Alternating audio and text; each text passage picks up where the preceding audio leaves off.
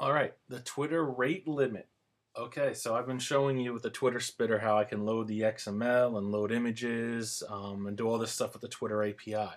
Well, the thing is that Twitter puts a limit on how many times you can access its server for this type of information.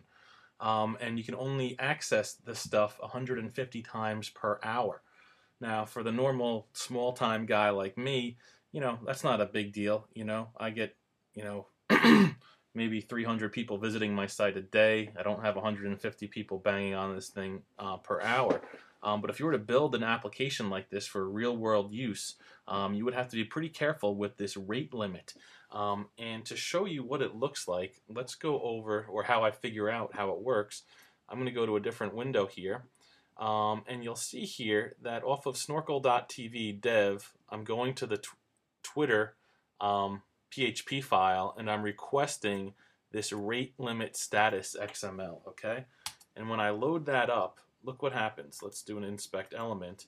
And you will see here that it's telling me that I have 11 remaining hits, okay, out of the hourly limit of 150. Now this is pretty cool because this is actually going to be able to explain the problem I was having.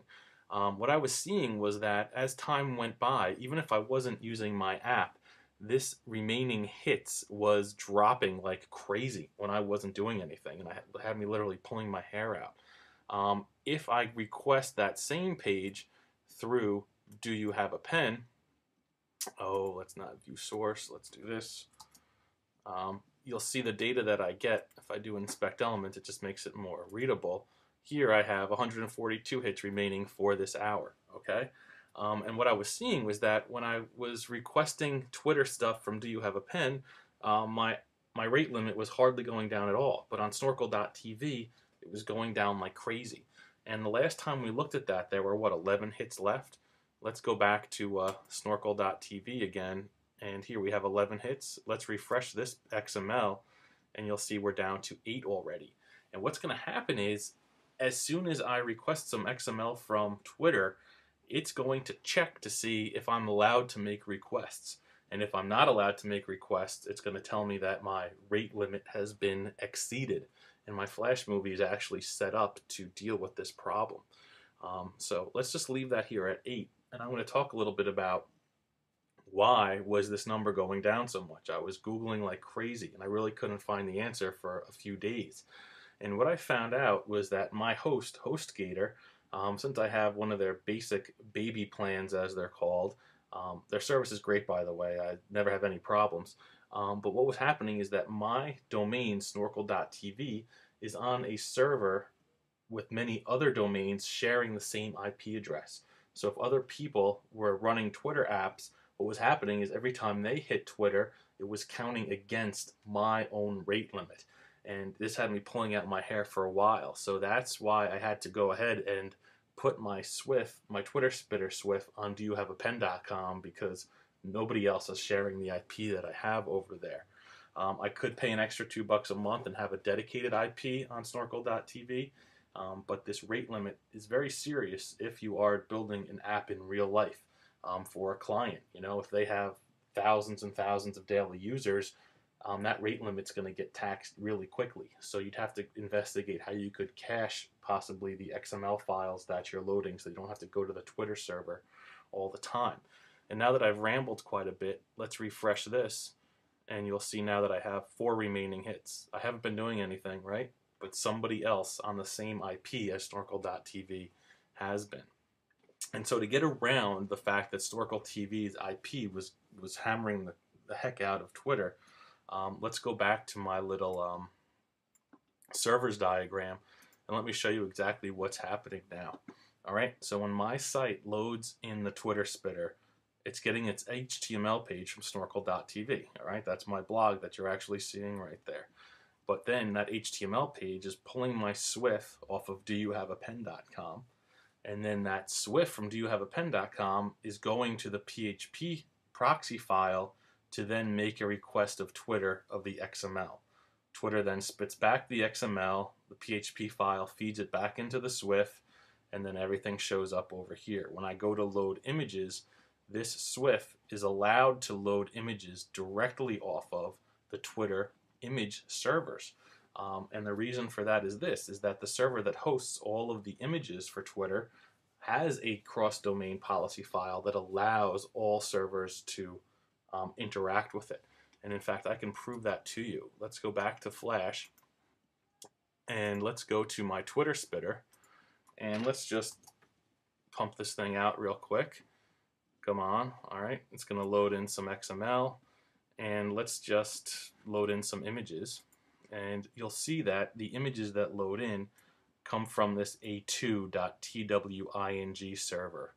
All right, so Twitter image server or something. There's A1, A2, A0. So let's just go to this server right here, and we'll load in that JPEG. All right, just to show you how this works. Let's go back to Google Chrome. We'll do a new tab.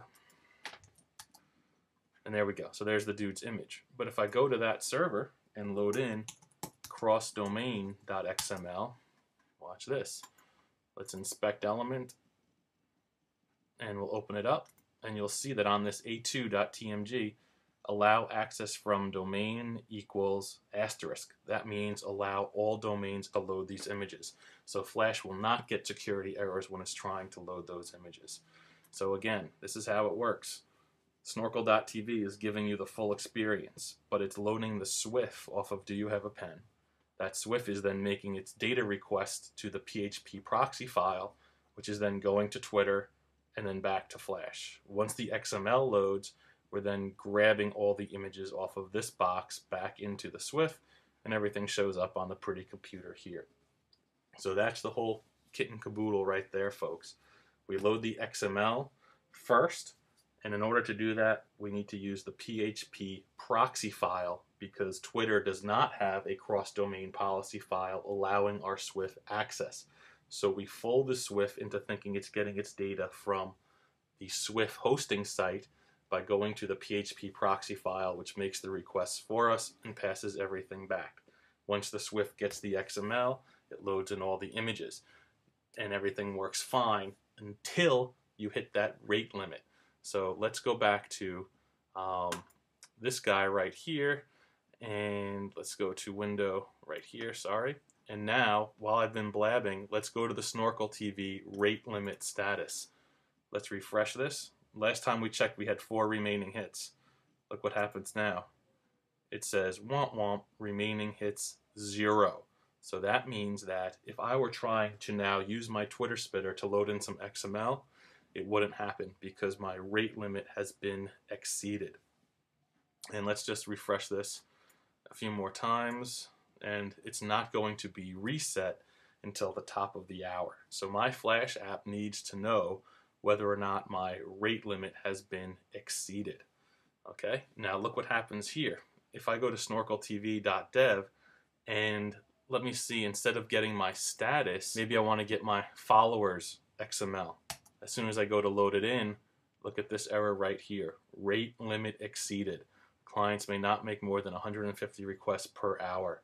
So now, if I tried to load in my Twitter spitter off of Snorkel TV, this is what users would get an error for, that my rate limit has been exceeded.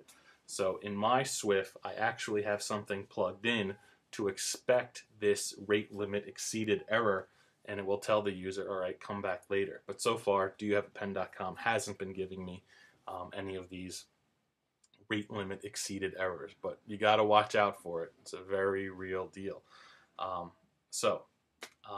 That's it, folks. Hope you enjoyed this series. I'm going to write some stuff up so you can have it all in one little place of goodness.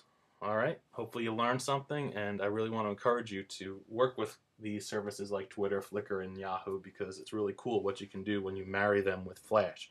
But you have to be aware of all these issues when you're dealing with getting data and assets from different domains. All right, folks, catch you soon.